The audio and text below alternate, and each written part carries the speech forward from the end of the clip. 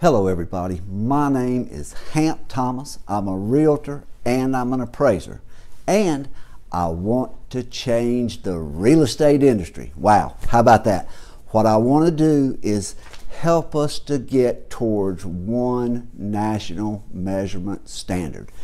Real estate agents, appraisers, assessors, builders, architects. Real estate is the only industry in the world that doesn't have a nationally mandated measurement standard. That's hard to believe in the information age, that we don't have one national mandated measurement standard. How is that even possible? You take every component of a house. Well, singly, they all are built to some measurement standard. Every component of a house is measured by some national or international measurement standard. But you put all these items together to build a house, and guess what? There is no single standard. Owners take a risk, and they're basically rolling the dice depending on which agent or appraiser measures their house and how they've been taught.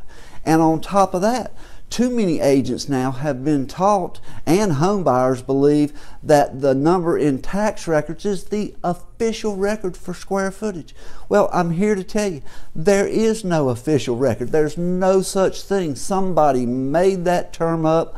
The tax department has no interest in the real estate information system.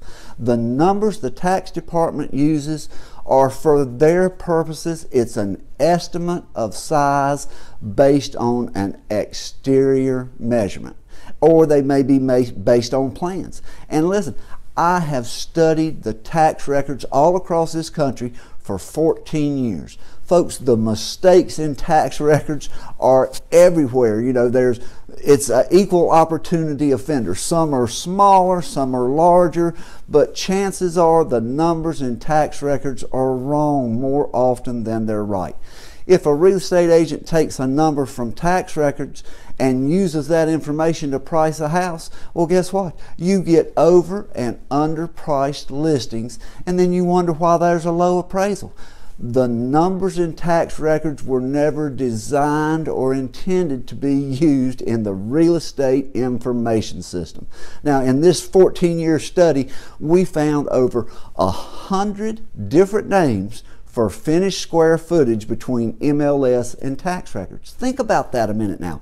100 different names for finished square footage, or what appraisers call GLA, or gross living area.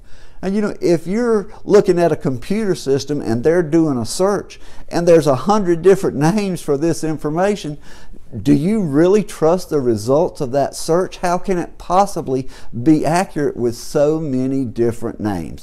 Folks, it's a system that needs to change. In MLS, I looked at one house just last week that was off $70,000 on the listing price because the agent had used the square footage from tax records and it was way bigger than what the actual house was. Guess what? That happens every day. And this is real money, folks. This is not, on paper money. This affects real people. It affects their income. It affects their future, and it's too important not to measure a house. Now, really, if I'm an agent, I'm not going to measure a house. If there's no measurement standard, why would I want to take a chance?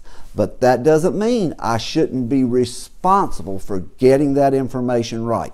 Call an appraiser, hire an appraiser, ask them if they follow the ANSI measurement standard or the American measurement standard, but they need to follow a standard, measure the house, and then tell you how they measured it. You need to back it up with a standard of measurement. But folks, pricing people's house, this is their single largest lifetime investment, and that job demands that you get the house measured before you come up with a price. But for me, I want to change an industry. I want to make the real estate gods come together and get us one nationally mandated measurement standard. Consumer protection demands this. How they haven't been screaming for this long before now, I don't understand. But it's time for the real estate industry to join the rest of the standardized world.